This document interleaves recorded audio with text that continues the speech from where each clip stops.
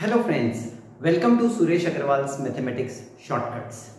Quadratic equations, a very important topic, and most of the students, rather I tell you around 85 out of 100 students struggle in splitting the middle term and getting to the correct answer of the quadratic equations. So watch the entire video, you are going to learn something really useful and you will be able to crack all the quadratic equations.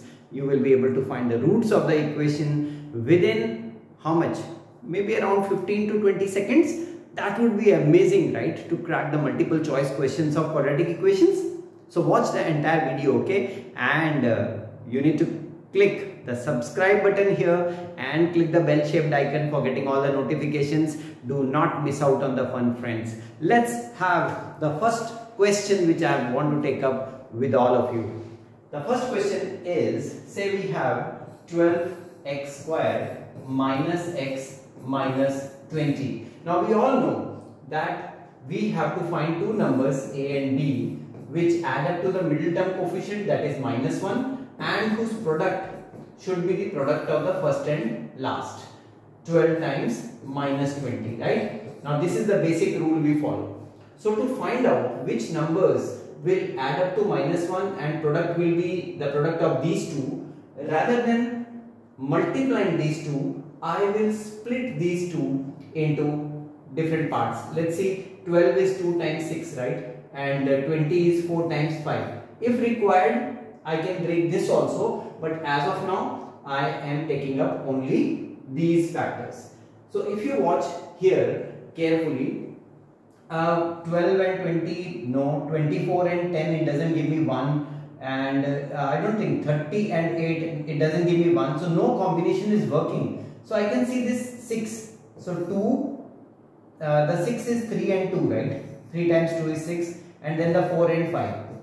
So let me recombine all of them again. So if I see 3 and 5, it is 15, and 2 times 2 is 4, 4 and 4, 16. So 16 and 15, it does work. See, it gives me a 1 when I subtract them. So if I break the middle term, since I want minus 1, I will have the larger one as negative and the bigger one as, the smaller one as positive.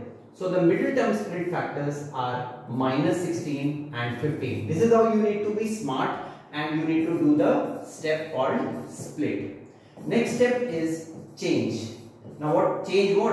Change the sign of these two middle term split factors. So this becomes positive and this becomes negative. And finally, SCD, divide. Divide means what? Look at the coefficient of x square, it is 12. So just divide 16 by 12 and divide minus 15 by 12 and watch the magic. You have the roots. Where are the roots?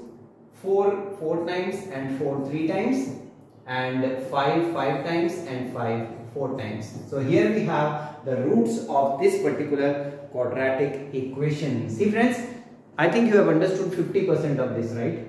Okay, let's understand the other 50% and then we will try to build up the speed.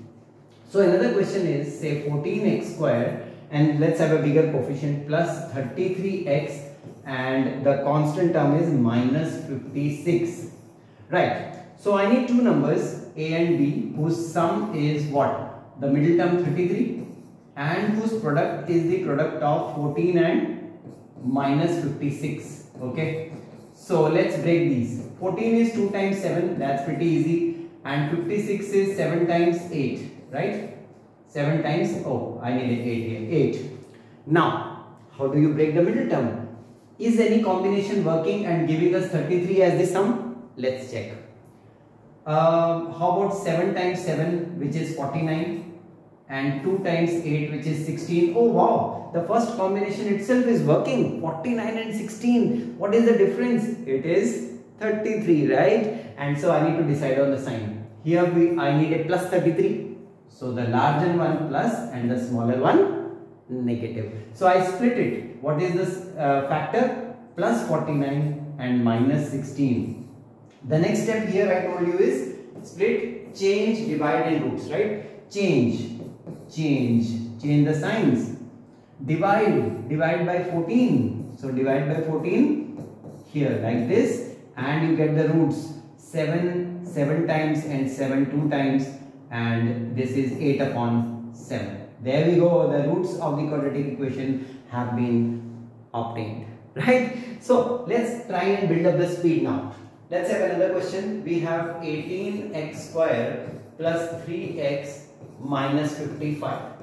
So what are the middle term split factors? A plus b is 3 and AB is 18 into minus 55.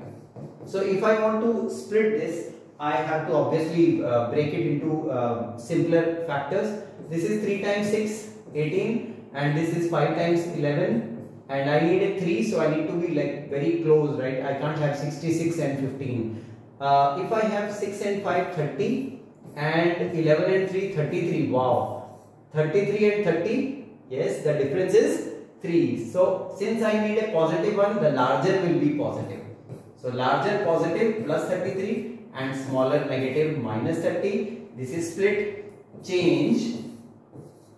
Oh, I need a 30 here, so let's get rid of this. Yeah, there we go. So this is minus 33 and plus 30, and then divide by 18. So here we have divide by 18 and reduce it to lowest form. This is minus 11 by 6. Yeah, and this is 5 by 3, right? So we have the roots of the quadratic equation. So I think you must be feeling more comfortable now. Can we have a big one? Let's see. Let's have 44x square. Look at the term 44x square, and then we have minus 109x, and finally we have plus 56. Okay, now look at the coefficients. Anybody will get scared, right? So we have a 0 here equal to 0. I think I don't need to tell you, quadratic equations always have a equal to 0. Okay, so what is a plus b? It is minus 109, big number there, and ab, it is 44 times 56, correct? Right.